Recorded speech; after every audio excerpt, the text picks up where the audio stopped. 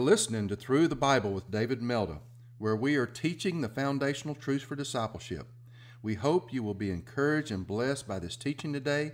And Melda and I believe if a person will change the way they think, they will change the way they live. Amen, David. Amen.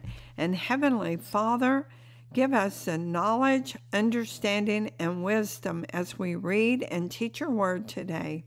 Thank you for revealing your will to us and helping us to know more about you today than we did yesterday. These things we ask in the precious name of Jesus. Amen, David.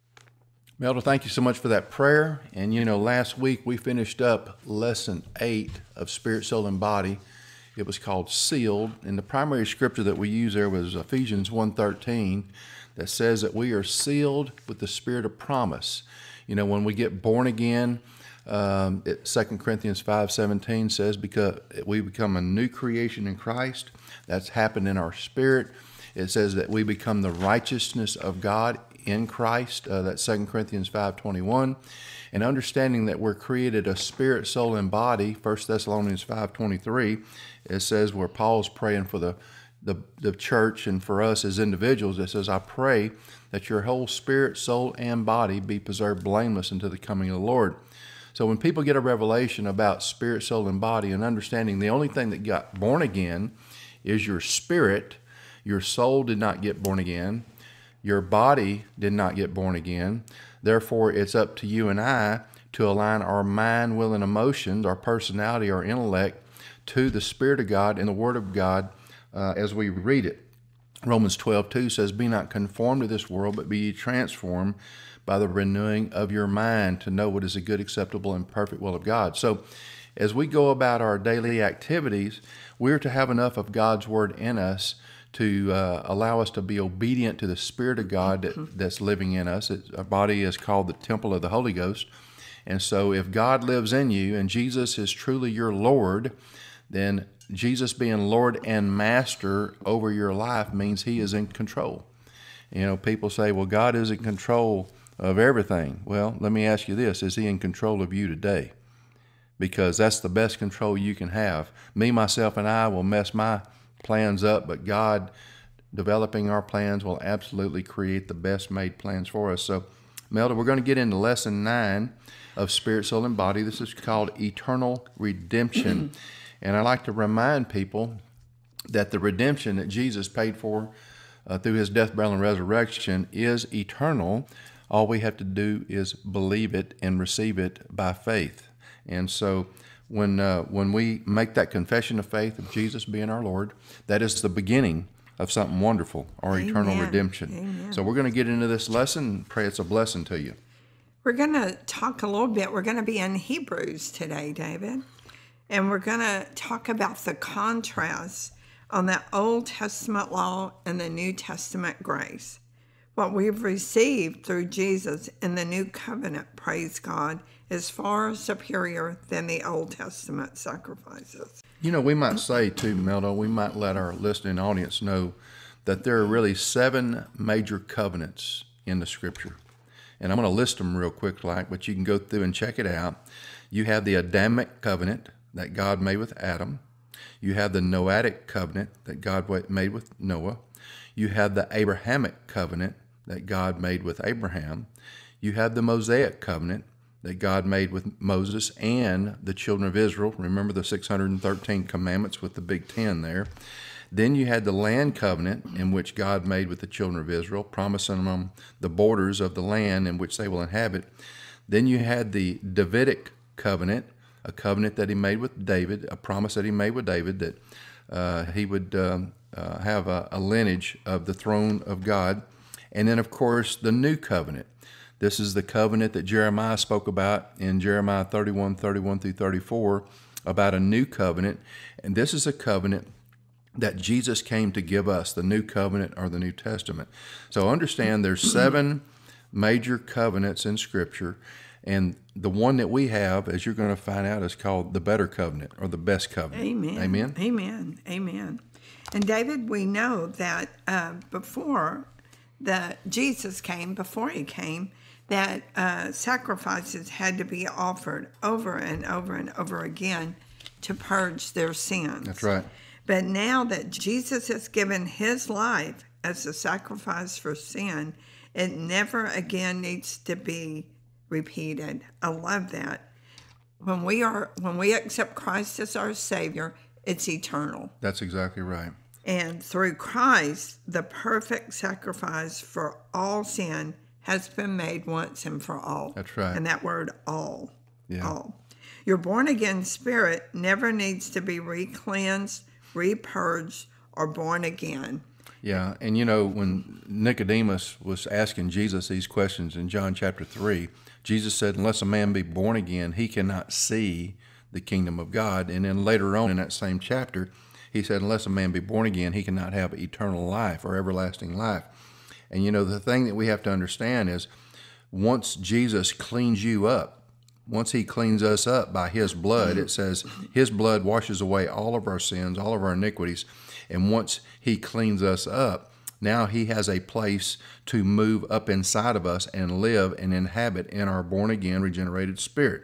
In Hebrews 9:11-12, it says, but Christ, being come an high priest of good things to come, by a greater and more perfect tabernacle, not made with hands, that is to say, not of this building, neither by the blood of goats and calves, but by his own blood, he entered once into the holy place, having obtained eternal redemption for us. Understand that when Jesus was talking to the Pharisees, he was letting them know that the temple of God, or the tabernacle of God, was going to absolutely be destroyed. And in 70 AD, it was destroyed. It was destroyed in 70 AD. But Jesus said, if you tear this tabernacle down, I will build it up in 3 days. Well, he was talking about his death, burial, and resurrection, 3 days of being in the grave and then being resurrected. He built it back up, and he wasn't talking about a physical building. He was talking about a body. By a greater and more perfect tabernacle, that he is our tabernacle. And we are the tabernacle of God. When you get born again, you have God living inside of you. Well, let's just remember, our salvation is eternal, forever. That's right. And David, that talks about it in Hebrews 9:13. Yeah, through 15. Through 15. It says, for if the blood of bulls and of goats and of the ashes of a heifer sprinkled on the unclean, sanctified to the purifying of the flesh, how much more shall the blood of Christ, who through the eternal Spirit offer himself without spot to purge your conscience from dead works to serve the living God? For this cause he is a mediator of a new covenant. We mentioned the new covenant, the new covenant, the New Testament, that by means of death for the redemption of transgressions that we were under the first testament, they which are called might receive the promise of eternal inheritance. So right there, Amen. we come from the first testament, which was legalistic in its way, religious legalistic ways, and now we have been set free from the legalistic systems of the law, and now where we live by the Spirit of God that dwells in us. So we could really say it like this: Jesus entered in once into the holy place. That's right. And obtained eternal redemption for us all. That's right. Then in verse 15, he provided an eternal inheritance. Each of these statements emphasize a one-time sacrifice that works for all. And here too, David, we could say it like this: he died, his blood, for believers and unbelievers. He died for the whole world. So if you're an unbeliever today, he has made the sacrifice for you. That's right. All you have to do is accept him as your Lord. And right. God really wants us to drive this point home, that he died for you and us. Now we're going to go over to Hebrews 9:24-28. Yeah, it says, for Christ has not entered into the holy place made with hands, which is the figure of the true, but into heaven itself, now to appear in the presence of God for us, nor yet that he should offer himself often, as a high priest entered into the holy place every year with the blood of others. For then must he offer have offered since the foundation of the world, but now, once in the end of the world, has he appeared to put away sin by the sacrifice of himself. And as it is appointed unto men once to die, but after this a judgment, so Christ was offered once to bear sins of many, and unto them that look for him shall he appear the second time without sin unto salvation. And boy, that is the too good to be true good news. Amen. Amen. And you know, David, many times, we don't talk about it a lot, but when they would bring the sacrifices for their sins and they would come to the temple, what they were looking for is that the animal was perfect to give it to God, because they were not perfect. That's right. So they could not be forgiven at that point. They were just bringing an animal for the sacrifice, and they would go from one time to the next that they would come back. Old Testament sacrifices were offered constantly, but Jesus entered into the holy place and made one sacrifice. Since we die once, and that's when we accept Christ, he suffered once, and that one sacrifice paid for sin forever. Old Testament sacrifices could not do what the New Testament sacrifice of Jesus did. They were only temporary shadows of the real thing to come. That's right. And you know, Melda, it was required by Levitical law that all males, all Jewish males, would bring their sacrifice 3 times a year at 3 different feasts. These 3 feasts, the first one was Passover, the second one was the Feast of Weeks, and the last one was the Feast of Booths or Tabernacle. So all males had to come to Jerusalem with their sacrifices, and they had to do that 3 times a year. Also, the priest would go in once a year into the Day of Atonement, and he would offer a sacrifice once a year. So there was a lot of bloodshed taking place within the law and because of the sins of so many people. But think about this. Why did they keep doing it over and over and over again? And the scriptures tell us is because it did not eliminate the sins. It only covered them for a time. And Jesus eliminated the penalty of sin because of his blood. And that's why it's called the too good to be true good news, because Jesus went once, eliminated all sin for the entire world, for those who believe. If you don't believe, then your sins are still accounted to you on the day of judgment. But understand that there was a lot of work involved with having your sins forgiven as a Jewish male, especially back in the day, because you were required to go. And if you didn't go, you know what? You were living in your sins, and which could be detrimental. Consequences of that are terrible. So I want to continue with this lesson in reading Hebrews 10, 1 through 2. It says, "For the law, having a shadow of good things to come, and not the very image of the things, can never, with those sacrifices which they offered year by year, continually make the comers thereunto perfect. For then would they have not ceased to be offered? Because that the worshippers, once purged, should have had no more conscience of sin." See, these offerings of sacrifice and all these things that the children of Israel was going through, it brought their sin consciousness back up to them year after year, and every time they offered what they did, they come to have their sins covered. Now, just a little teaching on Jewish culture and what happens when they would bring a sacrifice. I want you to imagine you yourself maybe bringing a lamb to the temple, and you walk up to the priest with your lamb, and what the priest looks at is the perfection of your sacrifice. He's really not interested in your sins because, number one, he knows that you sinned, okay? But he's interested in the perfection of your sacrifice. It says that they were to bring a lamb without spot, without blemish, perfect. Well, that's what Jesus was. He was a lamb, the Lamb of God, without blemish, without spot, without sin, because that's the only way he could offer himself, is because he was without sin. This little lamb was without sin because he was just a little lamb.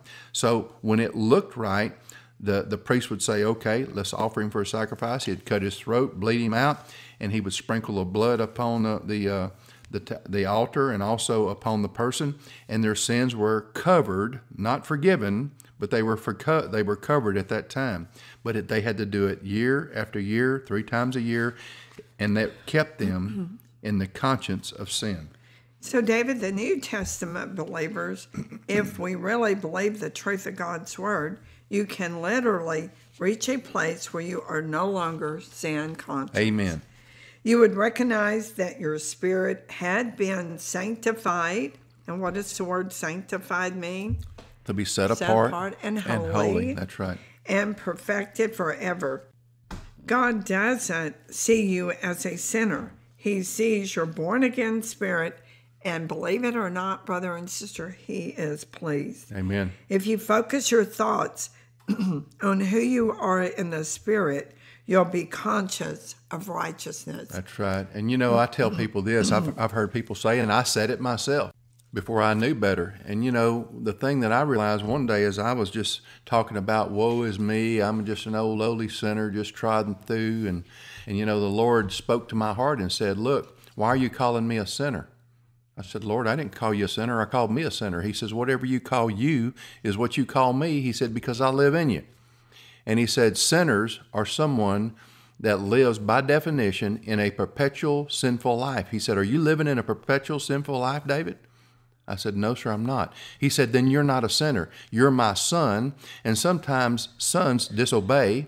Sometimes sons fall down, and I pick them up and I dust them off. But people that call themselves a sinner, they think they're being humble and all this kind of stuff, when in fact, you need to be calling yourself a son, because I can challenge you, nowhere in Scripture will you find that we are called sinners of God.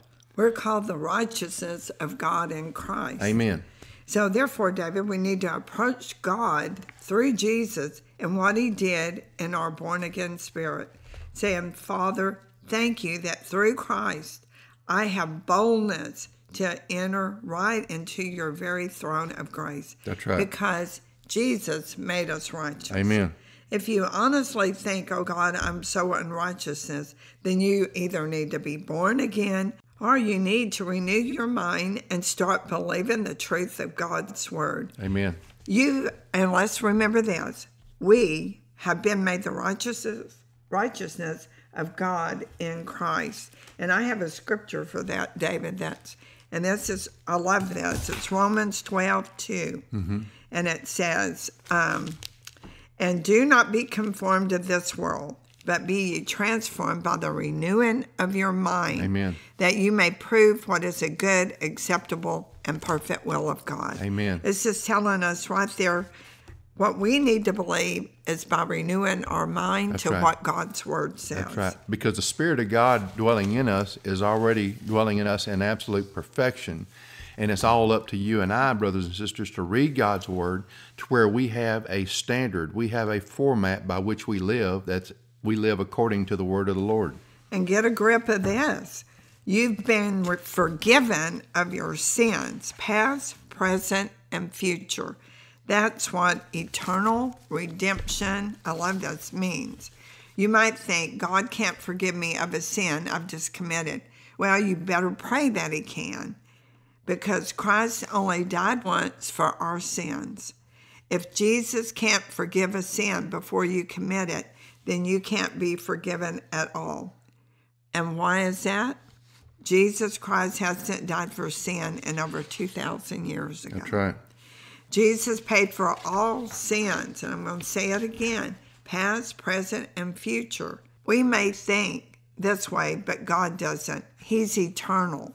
Time, distance, and space aren't a problem for him. Through his perfect sacrifice, God has already dealt with all sins. That's right. Well, it says that in Hebrews 10:10. It says, by the which we are sanctified through the offering of the body of Jesus Christ once and for all. So what he did was absolutely once and for all, and he offered himself once for all sins. So, you know, people want to say that, well, I just can't believe that Jesus died for all of my future sins. Well, think about this. If he can't die for all your future sins, 2,000 years ago when he died, they were all future. And so he took care of all sins, whether they be past, present, or future. Think about this. When he died, there were saints resurrected through his resurrection because of the forgiveness of sins by their faith in believing in God. So he was forgiven past, present, and future sins, and so are you. Amen. Amen. And David, we can also call the Word of God his last will and testament. And you know, David, some religions have came up with the doctrine of backsliding, that every time you sin, you lose your salvation. And if you don't confess it before you die, you'll go to hell, despite the fact that you've been born again for 20 or 30 years. They erroneously interpret this verse to mean one sacrifice for all people. And that's really sad, David. I've heard that so many times. And I've had family to believe that way. Well, you know, and you have people that live that way, and they have a huge fear that maybe they didn't confess all their sins. You know, this is the thing. When you get born again, your sins are covered by the blood of Jesus. Past, present, and future. And they have been forgiven. And people say, well, doesn't it say I have to confess my sins before he forgives them? Let me ask you this. Do you think God didn't know that you were going to commit that sin? Do you think it took God by surprise and say, oh, that's one that I didn't see coming, and yeah, you better confess it because I didn't see coming? No. He knew every sin that you and I would ever commit from the time we were born to the time we take our last breath, and he has forgiven us of all sins. Now, does that mean that because I'm forgiven of all sins, I can go out and live however I want? No. I mean, anyone that says I'm going to get born again and live how I want, you're probably not born again. We are here now as born-again believers, and we are to hate sin.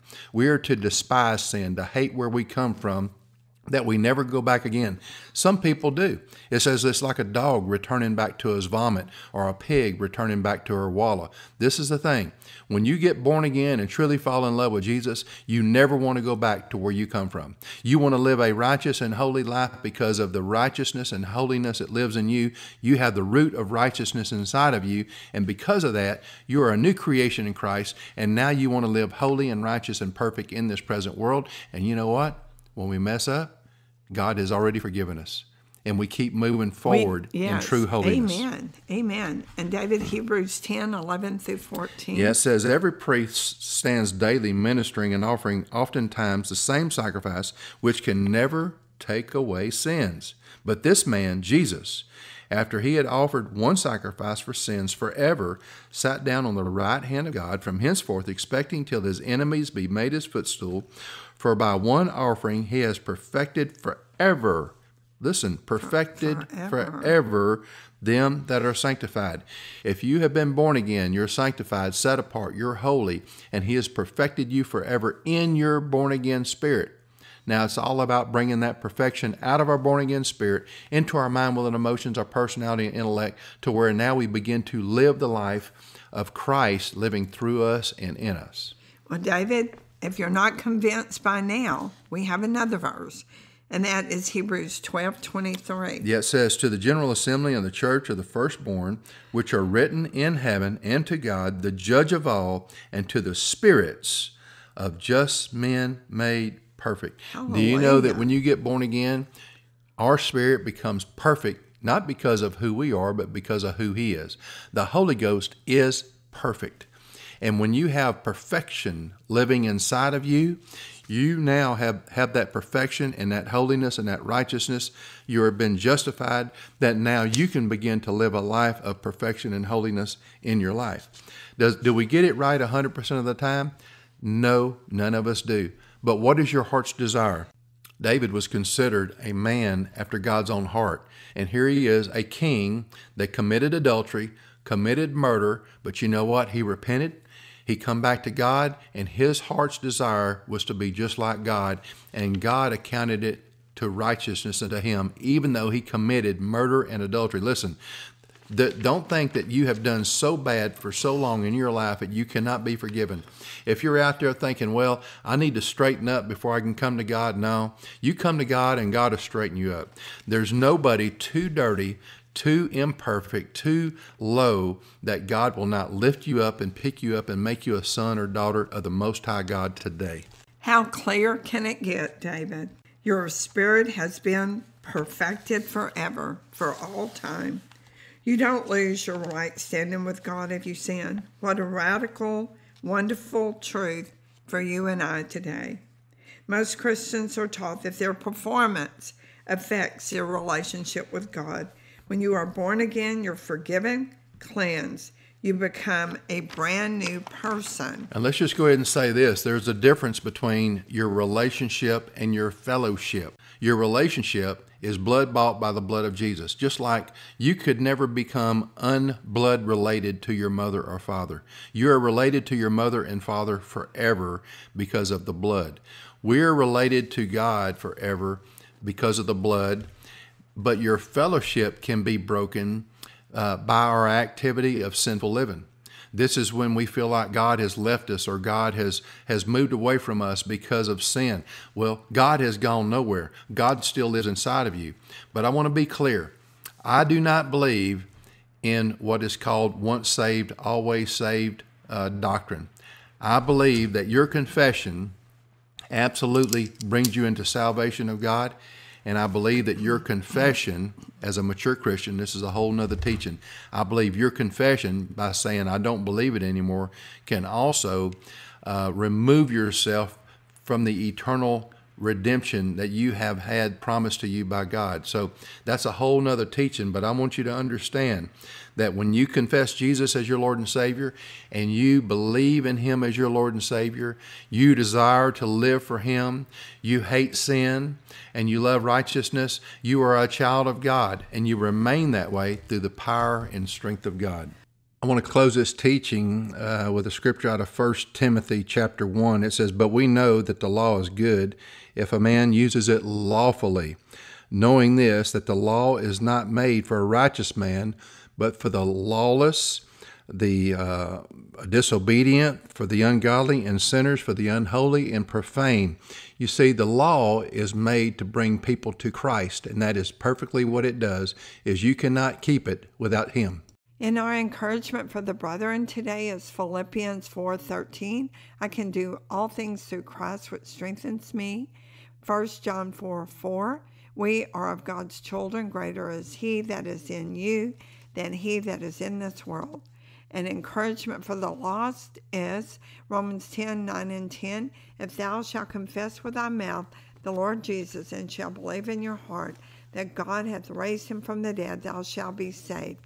For with the heart man believeth unto righteousness, and with the mouth confession is made unto salvation. If you have heard the scripture today and you confess with your mouth out loud to God, I believe Jesus died for all my sins, and I believe God raised Jesus from the dead. And Jesus, I am asking you to come live in my heart and be the Lord of my life forever. Friends, you have just been born again and will live forever with our Lord Jesus and our Heavenly Father in heaven forever. Please join yourself to a good Bible-believing group of Christians and become a disciple. Thank you, Melda. And for more information about us or how to sponsor this program, please visit our website at onlybelievegod.com. You can connect with us on Facebook to know our Bible study times and locations. You may call 409-383-4466 or 409-383-3823. And Melda and I are always available for mission trips and speaking engagements as we promote the Kingdom of God. Please contact us for scheduling. And again, we want to thank you for listening to Through the Bible with David and Melda, where the truth you know will set you free. I live by the Spirit of God within. I live by the Spirit of God.